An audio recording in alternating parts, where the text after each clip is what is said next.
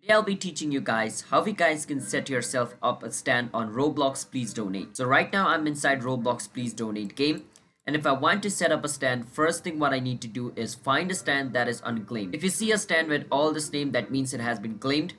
So you need to go in front of a stand that says unclaimed. Once you see unclaimed, just go in front of the stand and it's going to show you E. Keep holding on E or whatever button it's showing and you will be able to claim a stand just like this. If you want to have donate button just like this in my stand, what you need to do is you need to create yourself a game pass and make sure to allow that game pass to be bought, alright? So if you don't know how to create a game pass and allow it to be bought, you can watch our video on how to create game pass on Roblox.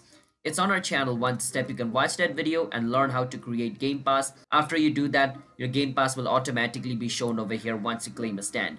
So yeah, that's how you guys can claim a stand and get a donate button on it. So if you guys found our video helpful, then hit the subscribe to our channel, how to guide for future videos like this. I'll see you guys next time.